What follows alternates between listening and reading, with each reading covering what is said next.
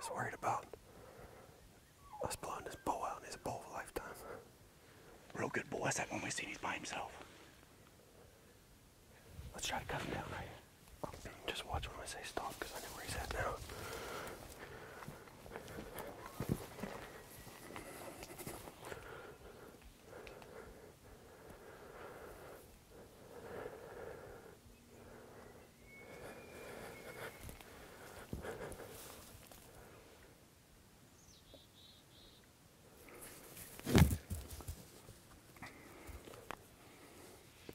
I'm telling you, dude.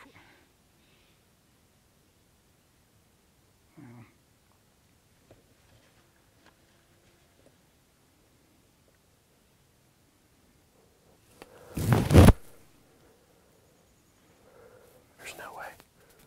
We're just gonna blow him out of here. You could probably get back on him tonight. If we blow him out now, we'll never see him the rest of the week. No. Because he may work back towards us.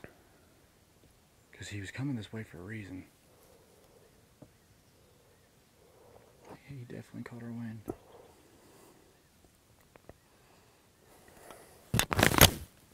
That's why I was afraid to go in the bottom, because that thermal right now is going like this.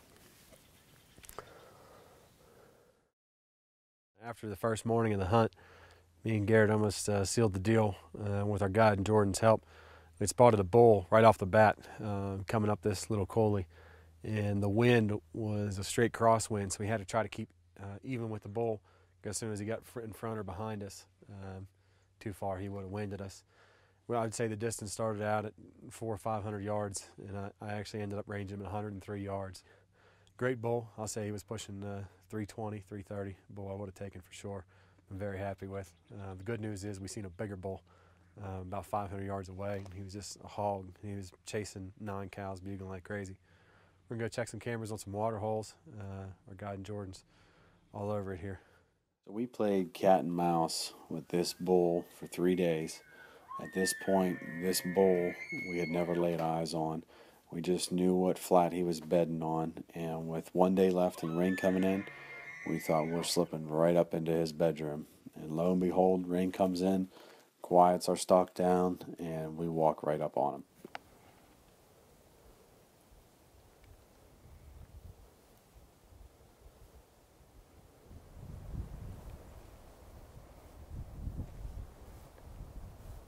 He's getting up. He's getting up.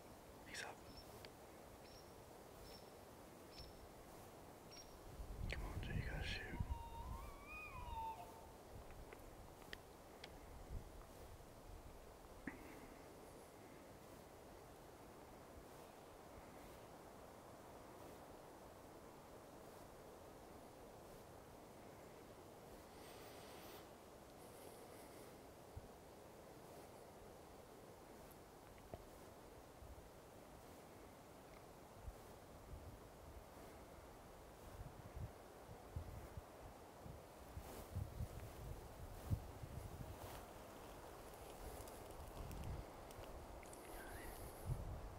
I'm thinking I get one shot at this. Don't screw it up.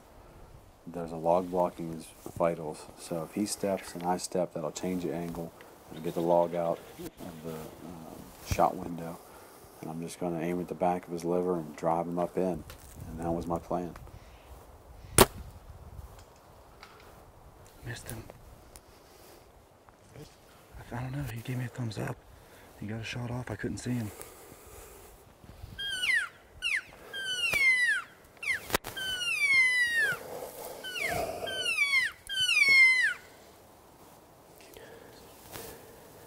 He gave a thumbs up. I don't know. I can't see it all real clear. It's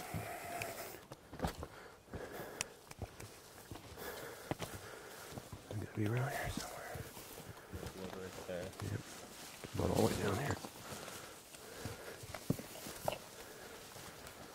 I'm just trying to get nice and easy in case he stands up and I gotta shoot him again.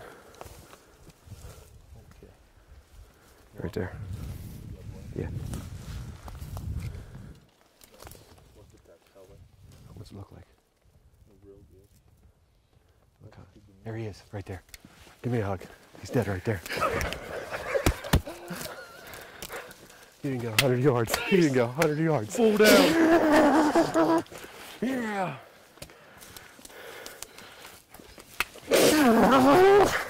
Thank you, Lord. Thank you. He didn't go 100 yards. Oh, look at that. Good Lord. Good Lord, I don't deserve that. Oh. Thank you, Lord. Oh, I don't even want to touch him for a couple minutes. I just want to admire him. Oh, that's beautiful.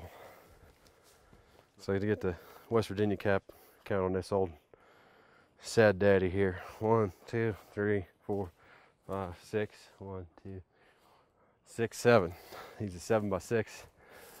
This is about everything an old redneck like me can dream up.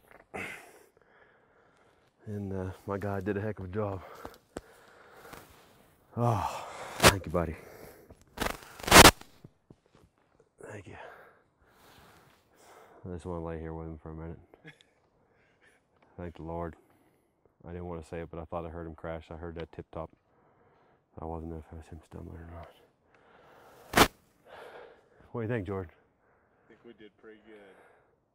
Pretty good. We're hunting with Trophy Ridge Outfitters, and my guide is Jordan, and he's done a heck of a job. Yesterday we were so close, and actually I'm glad yesterday didn't work out because the bull that I was trying to get a shot at yesterday wasn't quite as nice as this.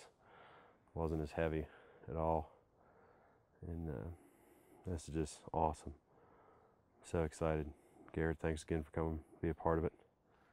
Couldn't be happier, man.